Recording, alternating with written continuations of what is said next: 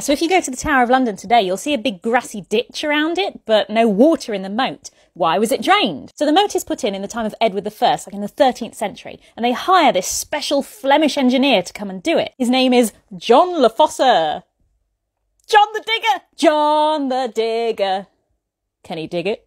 No, he could not. It was really badly designed, and all the, filth from the tower and the surrounding area would just sort of collect in it, and it never got properly washed out by the river, creating possibly the largest stagnant cesspool in Europe. Very effective for defence, but not very pleasant to live in, and certainly not very good for a modern-day multi-million-pound tourist attraction. So it was drained in the 1840s by this guy, the Duke of Wellington. He was actually in charge of the tower for a while. These days it's all well grown over, and they have trebuchet demonstrations in there, and they have film premieres there sometimes. I saw one of the Game of Thrones season premieres there. This year they're going to plant it with loads of flowers and make a nice little meadow trail, which will be cool.